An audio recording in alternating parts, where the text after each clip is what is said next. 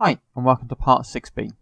In this small part, we'll do a couple of things. That sort of slight issue that's been plaguing this almost since part 1, which is how to get the cards to appear in the right order. So let's drag these in. What I mean is if I drag this card, it stays behind the footman, or ideally whichever card's in your mouse, you want one that appears higher up. I'm going to fix that as well. First of all though, general improvement to code. So if we go to our card base, what I've said a few times is basically when we've got the codes as the same kind of thing, it's better practice to throw it into function. And in my physics process, basically every stage is doing roughly the same thing. I'm just moving a card. So what I'm going to do here, I'm going to basically combine all those together into one big function that'll handle all my card movements, resizing, and re-rotations. So I'll call that function move card. I'm going to pass it a few variables.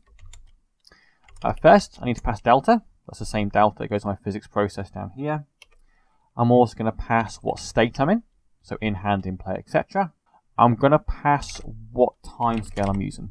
So what I mean is each card moves at different times. This is in mouse time, this is in mouse time, this is zoom in time. So I'm going to pass that as well. After that, I also need the target positions, the target scale, and the target rotation. Okay, and they're mostly the same things as they are the regular code. And as sort of a template, I'm just going to nick the card for in play. I'm going to copy all this stuff straight in for the time being. So let's get it looking nice. So first you notice that this card's pretty much all the work for us. So one thing to notice is we have this if reparent loop. We're going to want it to trigger if my state is in play. So I'm going to say if state is in play, we can then run this loop. Okay, now we've done that, what I'm going to do is we want to tell it to run this function. So let's copy that down into the in play code. So if moving to play, you want to run this. And I don't need any of this stuff here. However, now we've got the problem that we don't know when to run this final bit of code saying moving into play is false.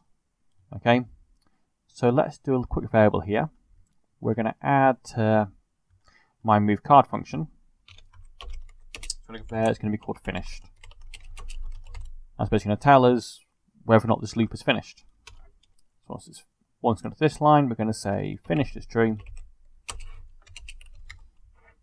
and then return finished. So now we can change that to say that if move card da da da da da, and that then means if it's gone through this loop and then returned finished as true, we can then move on and just say moving into play is false. Okay, so here the state is in play and the timescale is the same as down here, was just in mouse time. Okay, so that should be working. So if we want to play, we'll just run this code instead, and we're now going to basically edit the rest of these to do the exact same thing. So if mouse, we want the exact same thing. I'm going to copy this bit of code down here. Here I don't want the loop to ever stop, so I can basically ignore the if part and start to run it repeatedly, because the target position is going to be the global mouse position. And again, we're going to change everything here to make it match. So rather than in play, we've got in mouse, the time's fine. Here my target position is this bit of code here. The target scale, we can see was my original scale. The target rotation is 0. Okay, and again, that should work absolutely fine now for the in the mouse code. Okay, and if we can check that, we can run that to make sure that those two bits of code are working fine. So one was grabbing it from mouse, which is fine, and one's putting it in play. Both of those are working just as well, but a lot more compressed format. So moving on, we've now got the focus in hand code. This is a bit longer, but it follows roughly the same idea. So let's copy this bit of code in here again. And we see what we need to change. So let's copy a bit of code in here. Looking at our focus in hand, the code's a bit messy because I've got this if loop here. Of course, we can work with that. We can plug that into my function, but I don't really need to. What I'm going to do, I'm going to basically go through my code, and when it says go focus in hand, I'm going to basically define the scales and rotations as they are right here. So let's do that now. So we search focus in hand, and the only place it's actually called is when my mouse enters a card, which is here and here. So in this case, we have a card in play, and in this case, we don't. So what we're going to do up here, I'm just going to copy these lines down, just going to refer back to them. And we can use that to define my target scale and my target rotation. So if card in play, my target scale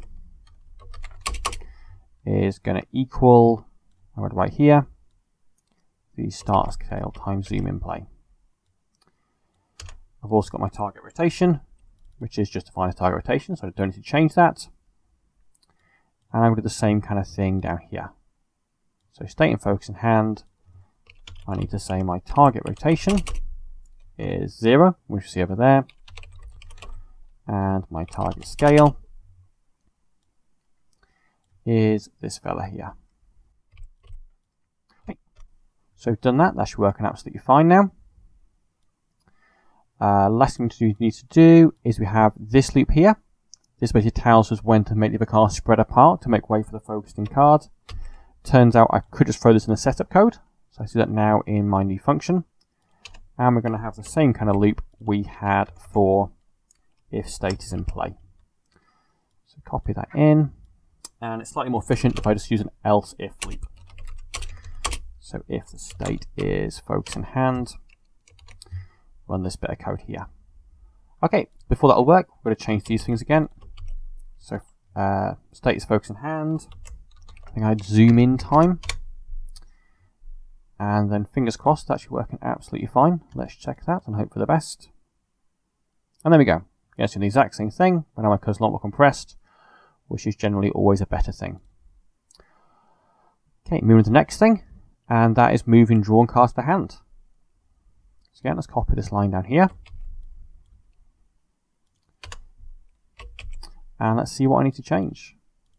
First of all, my state is move drawn card to hand. My time is draw time. And here we have the special case where I've got these lines of code that I don't have anywhere else. Okay. So let's copy those. And again, I need the special case back in my mega function. So here I'm going to say if the state is move drawn card to hand, I want to run that alternative code for the rectangular scale. So everything else, or the alternative will just go in the else loop here. So if we move drawn card to hand, we do this bit of code instead. For every other state, we just run it like this. We can now just go back to here. One thing I must do, I must change my target scale to be the original scale. Okay, that code's now working fine now. If we check it, we've got the slight problem that the cards go super quickly. That's just because I haven't yet changed this in mouse time to be the more global time scale. Change that now, that will now fix that bug, and we can move on to the next case, which is Reorganizing Hand. Again, same problem as before. We have the if card in play loop. So let's find where I go to the state. Let's add these lines in manually. The main place it's called is moving neighbor cards, resetting neighbor cards, and down here where where my mouse exits the card. So in this case, move the neighbor cards. I am not in play. Let's get the not in play code, which are these two lines here. I want target rotation. It's just target rotation. That's fine to change that. And my scale is original scale. So we're going to say the neighbor cards target scale is going to be the original scale. Okay, and I want the exact same line here. So again, my card is not in play. And lastly, when my mouse exits the card, do the same thing here. So target scale is original scale. And when the card was in play, I wanted my target scale to be my old scale. So that's that part done. So this line here. We've got this special case here, just enacts whenever I drag a card into play, I'm going to reset my card back to the raw positions or let go of a card. So let's copy that in as a special case up here. And that is going to live here. Okay, so we're going to say if the state is reorganize hand, and they also need card in play to be false, we then want to run this bit of code here. Okay, and that should be everything for reorganize hand. Next, let's copy this line down here. Let's change a few things. Here the state is Reorganize Hand. My time is the organized time. Target position is target position. My target scale is just target scale.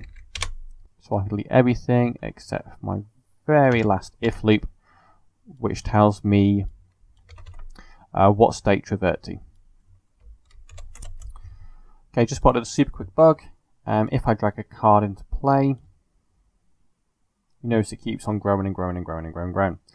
That's because this target scale is based on the start scale, just getting bigger and bigger and bigger the more we times up by it. So we need to fix what the start scale should be, and that should be the scale it has to be so that it fits inside the card.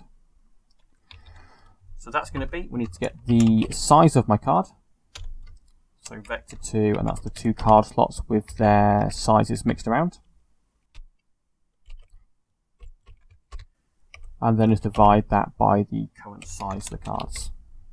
We almost need to change, that's this bit of code here, that basically enables the cards to reset, or the reset card function to work. So let's cut that out, and that can go in the setup. So another line here. And let's plug that in there. Okay, that should be everything we need for Reorganize Hand. We just have one last bit of code to change, and that is the moving drawn card to discard. So again, we can copy this in. This state is move drawn cards to discard. The time is draw time here. You can see my target scale is my original scale. My target rotation should be 0, so there's no rotation when it goes in the discard. This target position needs to be defined somewhere else. Let's do that now.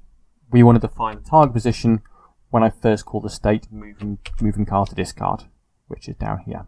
There's no way to call it, so that's absolutely fine. And that bit of code should have gone here actually. Oh, and last thing we need to do is define the target scales for Reorganized Hands. I'm just going to do that now.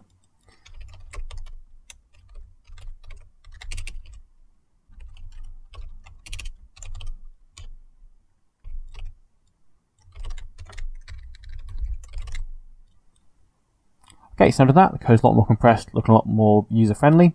Next thing we're going to change is we're going to have it so when I click and drag a card, it's going to appear above all other cards rather than behind some other cards, which is obviously ridiculous. This I've kind of been avoiding since part 1, where basically the age-old question was, what's better to pick? Do I want to have my card base scene having a root as a margin container, which allows me to use all the code such as mouse entered and mouse exited, or do I want a node 2D where I can control Z index in terms of which card appears above or below other cards. Turns out to make it work properly, I have to use the best of both worlds. So now I'm going to throw in a new root to this node, which of course is going to break a few things, but we'll live with it. I'm just going to call that dummy root. So make this the parent, so I'll make it the root.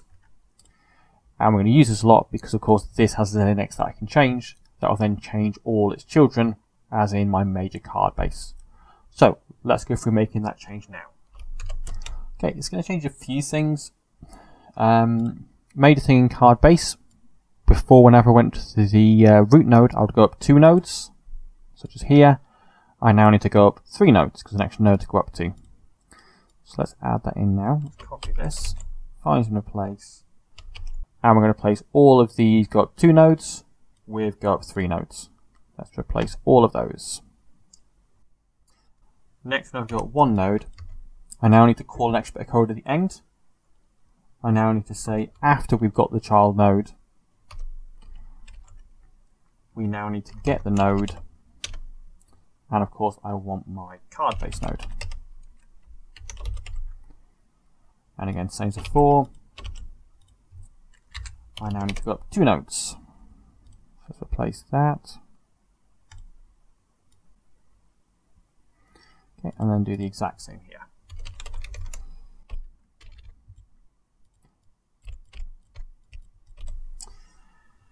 Okay, that's the change we need to make in card base. We now need to do a few things in play space as well. The next change we need to make in play space, where you see that this code won't work because the card base instant, whenever it's assign stuff to it, we'll assign it to my dummy route rather than to my card-based route. So let's just add a temporal variable here. I was going to say from my new card, just get the node of card base. Okay, and all these new cards we're going to replace with temps. Okay, not this one because it actually calls the card itself, so it's going to stay as it is. Next, we're going to do the exact same set of changes in Organize Hand.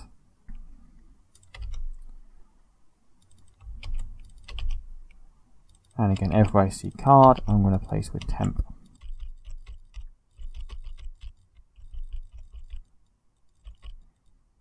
Okay, and that should have made all those changes come into place now. So now the code's doing the exact same stuff. But now I have this power that because there's a node 2D, we can now change the Z index to make cards appear above or below the cards. So let's do that now. I'm going to change that whenever I first click on a card. So if we go up here, we have is action press left click, and we then say state in mouse.